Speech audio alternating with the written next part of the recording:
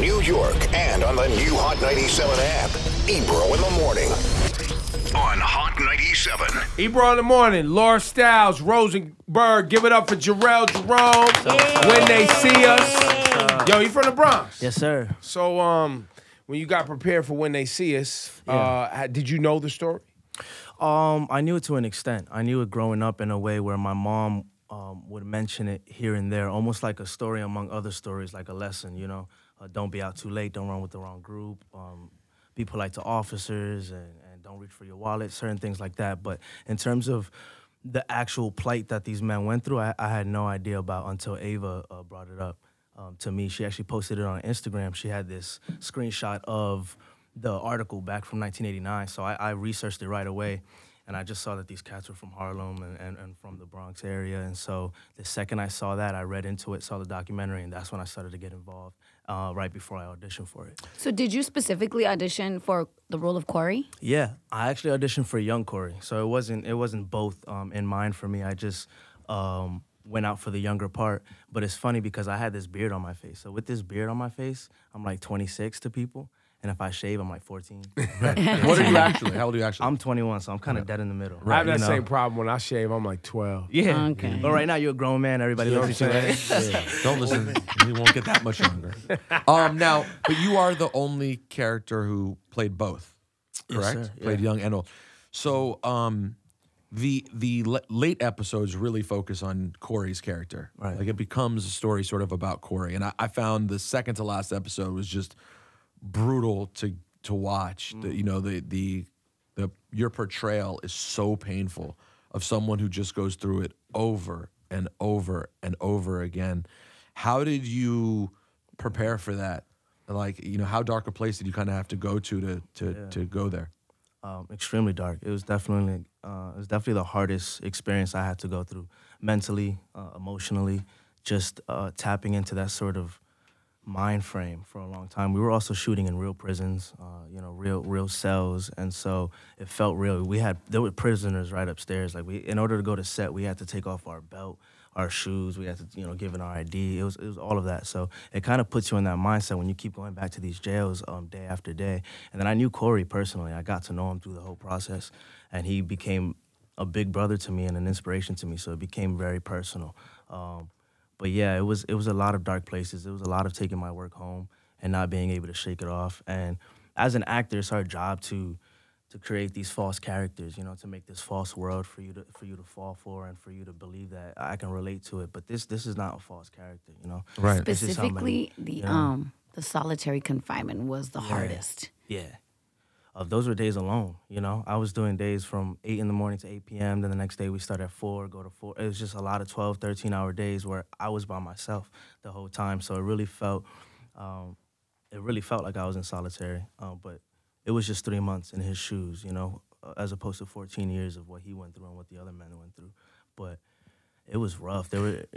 What are some of the conversations, if you could share any, that you've had with Korey personally with regard to trying to understand what he went through? And it's interesting because we didn't talk much about the bad parts. We didn't talk a lot about the real struggle he went through. I got to tap into those deeper moments just through the words of the script, because the words of that script is what Ava got directly from those men. So I trusted that process, and I trusted that the pain was there. My struggle was figuring out who he was outside of jail, who he was as just a New Yorker, as just a Harlem dude. Was he the smooth type? Was he the cool type? Was he the quiet, shy guy? So that was the journey of getting to know him. That's what I was trying to figure out by knowing him. And just by getting to know him, this dude is so much energy, man. Like he'll come up to you and be like, "Queen, what's up, Queen?" and kiss you and give you so much love. And you would not think he went through what he went through. So if he's like that now, I can't imagine what he was like before the government tried to strip that from him. The guys were very present. Yeah. Because one thing that I thought was dope, how Ava was very sharing on her social media of the production team, of everyone who was working really hard behind the scenes. Right. So she gave us a really dope glimpse. But I saw that the guys were there a lot as the movie was shot. Yeah. A lot more than I thought they would be. Just I thought it'd be a little more sensitive, but they were very proud of what we were doing, and they were very proud of the work. So they were there to support and push us through it. Those guys are the best, man. It's insane, Great guys. man. We've had the Best pleasure guys to I have them know. on the program. Yeah, I saw that. Several, maybe 6 years ago, maybe something like that. Before a lot of this got going, but you know, our station being a local New York radio station, our sister station WBLS was on the front lines of keeping this story going. Rest in peace to Bob Slade and the whole Open Line team. Yeah. Who was a part of being the media people that was like, something's wrong here. This is foul. This isn't right. There's a cover up. Something's taking place. It needs to be investigated. I mean, they stayed with it for many, many years, man. But they were overshadowed completely, right? Yeah. By Yeah, the other I mean- media, by all the other, you know, there's so many powerful outlets that were talking about. No, they did do it. They, you know, calling them monsters, calling them a wolf pack and stuff. And there was no way anybody like that could have spoken louder than CNN. Well, I mean, you're from the Bronx, so you know as many black and brown people that are in this city. You would think that there would be a louder voice and a more political dominance and financial influence. Absolutely. But you know, if you've grown up around here, you learn that you know very few of the elites that run the state and the city control the money, and they control the media. And the black stations and the stations that speak for the community that is, you know, a majority of the population, they're not carrying as much power as we would like. You know, we try, you know, and it just, you know, it's one of those stories that I think will haunt us forever, and I hope it, and in some way, I hope it haunts us forever, so we don't forget that this system allowed this to happen to individuals. Well, then the irony, I don't even know if it's irony, but like the fact that now the president of the United States was such an important person for painting these guys as being guilty in the, you know, in the public eye in New York at the time. Yeah, a whole 30 years ago. Right. That's crazy. And like it might be the first real evidence of his racism that we have on record came then. You know what else I find fascinating about it? Because like I was really taken aback by it, and like I thought I knew the story. I'd interviewed the guys. I really thought I had an understanding of it, but your guys' portrayal of it was so heart-wrenching. You know, like particularly that like I said, your episode where he's having the fantasies about if things had just gone differently. You know, and if he hadn't said yes to going, like you see, he relives that over and over again, the moment where he decides. And then having the fantasies about being out with the girl, and like it's just it was so gut-wrenching. And it made me realize how bugged it is. That was 1980, that was summer 89. Yeah. That's the summer that Spike Lee released Do the Right Thing. Yeah. It is. At the same moment where Spike's making this commentary about race in New York and America, it was happening at that exact moment. I just find that like Well, but that just fascinating. shows you how real it was in the city, and that it wasn't. Was really happening, and once again, black folks are telling you this is the dynamic in the city. They're making songs about it. People aren't in a political or financial position to actually make the change that we know we need to see in society.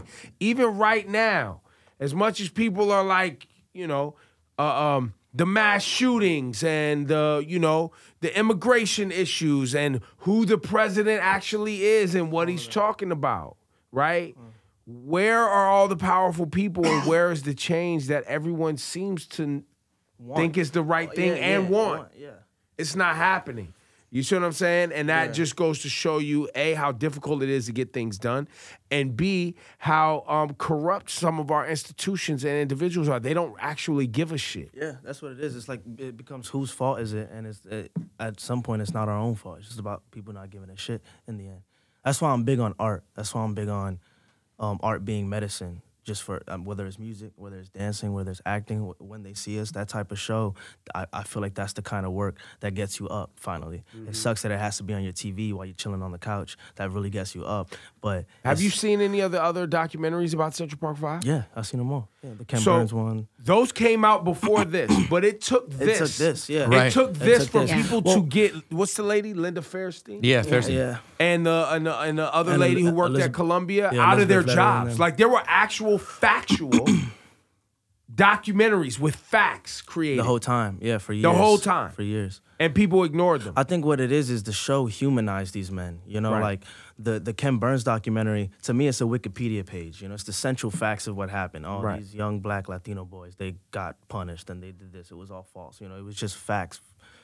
The show showed their family. It showed the heart. emotional It showed their side. pain. Yeah, It showed who they were. And then you get to see how young they are. My favorite thing about the casting of the show is that these were boys. They casted young boys, Asante Black and Ethan. They're all really young. Usually you'll see a movie where they're playing young, but it's old actors or whatever, you know? So, but you see the young faces in this show, and that's what humanizes them and makes them feel like, oh, this was real. It wasn't a myth. It wasn't some story that the media made You up. also see the effects of the family. Yes, and Because to that's me, what one thing hurts that the brought, like, mom. Niecy Nash was incredible. Like, everyone was incredible, but just to see the effects on the mothers Mm-hmm. and the shame that came to the family and how they were even being, they were basically in jail also because they well. couldn't get work. They had couldn't no- get anything. Right. And they had no idea what to do. They were helpless, you know? Yeah. And then you start to feel as a parent, if you have a kid, damn, that could be my kid. Right. And it turns into a personal story now for you. Well, now everybody realizes that the police can lie to you. Uh-huh. And, you know, Don't say anything until you have a lawyer present. You know, that's just a big fact. That's something that people don't know. And people feel scared. We feel under pressure. 'cause These it's men children, in badges. man. Yeah, it's kids. And then you see big men in badges, but even the parents were confused. Yeah. If you watch the show, the mom is just as naive as the kid, and it's just as clueless. Yeah, you know, they they're don't- people both don't know just their as rights. scared. And they don't know what to do. It's like, all right, let me just do this to get my kid home. But they're not realizing they're signing a paper that's putting them in prison. Jharrel Jerome, this also, I mean, you've done work before this, but, you know, now Emmy nomination for lead actor in a limited series. You're going up against Mahershala, dope. It's crazy. Hugh Crazy. Grant, It's crazy. Benicio del Toro. Damn. I know. Where were you when you got the news? I was in New York. I was in a restaurant with my manager. My mom was on the way. But it's funny because, man, my mom's slick. She was at work, and she was like, you know, I know you'll get nominated, but I'm not sure, so I'm gonna stay here at work. And then just for some reason, like I called her before, like, no, you gotta come see me. I have a, you know, this has to happen. So she was on the way, and I was just at a restaurant with me and my manager, and we were watching it live on the screen because it was on the phone. And so I was just watching it, and the first category that they were talking about was the limited series thing. So I was like freaking out, holding on to the table. Then they were saying the names one by one. So they were like Mahershala Ali, Benicio del Toro. They didn't say my name till the fifth one. So like all these names are going by, and I'm like I'm sinking in my chair lower, like this is not good. And then they said my name, and I went blank. I didn't even know. All I know is my manager looked like she was about to pass out. Everyone around us was freaking out, like what's happening? This table was going crazy because she was on the floor. I don't even know what I did. I told you I blanked out. Because that And is the win. You don't need to that's actually it. win. That's all it was. That's it. That's all it was. Like, yeah, that's it. It doesn't have to be a win or anything. It's just the Emmy nomination, and just to think that that's even doable for me, for where I'm from, for my age. I just felt like this is fake. How is this happening? But I just feel blessed, and I just held on to that moment. I saw my mom, and we hugged each other so tight, and we were crying. That It was work nice. paid off. I mean, there. you had to Congrats. think. You did. How old were you, Thank you, when you man. did Moonlight? I was 18. And you had to, were you surprised by how well received Moonlight was? Yeah, that was another crazy moment. That's why this moment was like, what the hell? This is another crazy moment. But that Moonlight those years were crazy because I did it. I was in school. Like, I went and left school for 12 days and then came back to my college campus and was Wow. just in my dorm room for the rest of the year waiting for something to happen. Then a year later, Moonlight gets nominated for 8 Oscars, all these Golden Globes, and I'm still in my dorm room just getting like... Where were you in school? I was at Ithaca College, upstate New York. I was doing BFA acting. And so I was just getting calls from my manager who was sending me tapes. Like, it was all small work. It was just stay focused, finish school, and see what lands and hits. And so imagine, like, having a test tomorrow, but you got called. It's like, yeah, the movie you was in just got 8 Oscar nominations. Like, that's how I was living for a while. And so that whole stuff was insane, just finding all of that out. And then I booked Mr. Mercedes. It's a TV series that I was on for 3 seasons. That took me out of school. So since then, I've been out of school. You now lined up, I'm reading here, Idris Elba and you. Yeah. So you let Idris Elba be in a movie with you, huh? Yeah, That's you know, cool. That's the homie. he He was like, called I'll me. give you a lightweight look. He called You know me. what I mean? I said, yeah, we can make it work. I'll look out for you, my G. Have was you shot crazy. this yet? Yeah, we shot it. We just finished last Friday. And it's called Concrete Cowboys, but Concrete you don't know Cowboys. when it's coming out.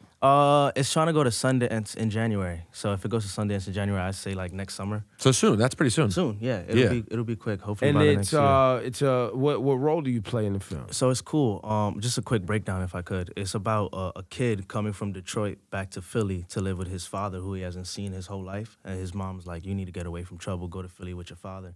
And so his father is the owner of this ranch in Philly. And this is based off true stories. So in North Philly right now, I don't know if you guys know about the urban cowboy culture, which is Lil Nas X They have, is bringing yeah, that they up, have in Brooklyn they have some cowboys too. That's right. Yeah. In Compton, they have it all Compton, over, yeah. all these different hoods and stuff. So in Philly, the problem in Philly is that gentrification is taking them out. So all these investors coming in and putting condos on top of these ranches. And so there's one ranch left in Philly. So the movie's just about their plight and about their struggle to stay up. So anyway, it's about this kid who goes to live with his father, who is the owner of the ranch. And I play the kid's cousin, who is heavy in the street life, who's dealing drugs to get out of it. But there's just a good back. I don't know how much I can say, honestly. But look, I play Caleb's cousin in it, and he has this. He's going through the struggle of, do I live with my father, focus on these horses, or do I go into the street life? And I think you've never seen a film where you're dealing with cowboys, horses, and drugs. And drug dealers. Yes, never seen what? that. Never seen that. So, and it's also I really feel confident in the director's work. I think it's gonna be a beautiful piece. Listen, just make sure after you leave here, from now on, when people introduce you, they say the Emmy nominated. At all times. At all times? I don't care if it's family. Like- Jharrell's here. No, the Emmy nominated Jharrell is here. I'm gonna make sure the airports do it too. Yes. Emmy nominated actor Jharrel Jerome. Right, if they're calling you like you got bumped up or something. Excuse me. The passenger Emmy nominated Jharrell Jerome. The man. You know how many looks, dude? Just be like, Emmy nominated. Throw a beat on. No. Throw a beat on, man. You want to battle Rosenberg? Yo, wait, no. before Jharrell goes, man. So wait, you're from the Bronx. You rap too. I mean, it's the home of hip hop. It's where hip hop started. Yeah, it is. The BX. So, Yes, sir. I mean, are you nice, or you like singing, rapping? Like, where you No, at I'm- with this? You nice. I'm lyrical. KRS-One with this? You Nas, sort of Oh, Jay-Z okay, influence. I grew up I was rapping first. That's what a lot of people don't know. I was doing the freestyle in the park, freestyle on the park bench, like throwing me words, and I try to spin off the word and rhyme off the word. I was doing a lot of that. So you want to be like on with Smack White's app? You want to be on URL? You want to battle rap? No, I want to just. I came from that. Like, I came from that idea and that love and that passion. Yeah. But no, I want to make very focused music, and I just want to make conscious music. That's Have you my seen plan. Hamilton on Broadway? I have seen Hamilton. Yeah. Did you do that?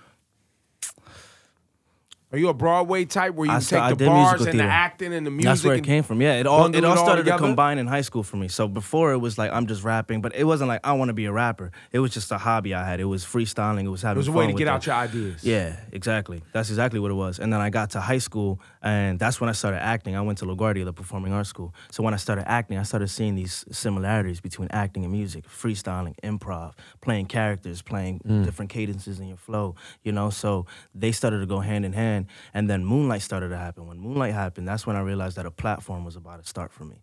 And if I could have this platform to turn my music from a hobby into a real passion, into work, then I'm gonna try. Well, I got bad news for you. No one has ever transitioned from being know. an actor into a rapper. Well, that's so the thing. That's why I'm trying to it's start it early. I feel like I'm still young in the acting career, but you are right, and it's definitely risk. And that's Don't why worry, I'm joking. I'm talking about Drake. He did it well. So there's still an Oh opportunity. yeah, there's Drake. There's the number one, There's a lot of rappers turn actors. way more common. Way more. But common. the number one guy in the game who is a damn good rapper Started as an actor. started as an actor. So you already have recorded a bunch of stuff.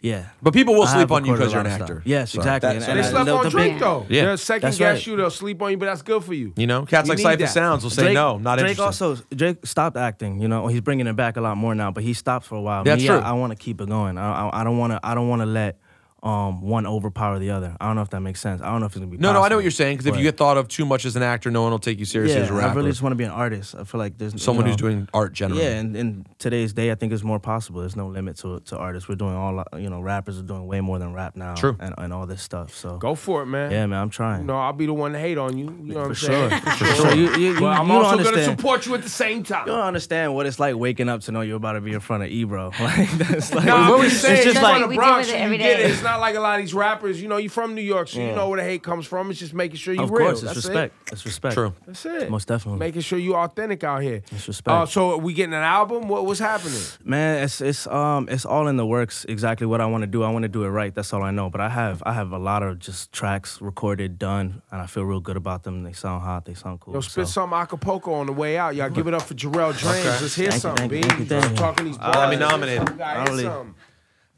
This is Off rap. top, no beat. No beat, Acapulco, B, off the dome. Acapulco. You know what I'm saying? See what you got, man. This is real. This is prime time, man. All right. Oh, look. It's the rapper who turned the actor. You probably think it's a trick to go faster up on this ladder. You bastards done got it backwards. My passion took me to rap first. I ain't got no degree, but apparently I'm a master. I think I done did it backwards. Started with higher stature now. Ladies sliding in like more than a batter. Establish a valid pattern so I could validate all this chatter. I matter more than an atom. My adolescence is shattered. Wait. I gotta catch my breath. I caught the C to catch the F like I can't pass my test. I'm never at my best. They call me great. I be like, wait, I'm way too young to be that way, but promise you, you'll see the day. It's not too far away. The Audemars and Marmalade. I can't get a car in the city because there ain't no damn parking space. The world to teach you how to love, that's what the Carters say. I got my work lined up just like a barber's blade. Clean. Yeah. Yo, I hear it though. I hear it. Just a little bit. I hear it. I hear it. The Emmy nominated. Jharrel Jerome. Thank you, y'all. Appreciate y'all.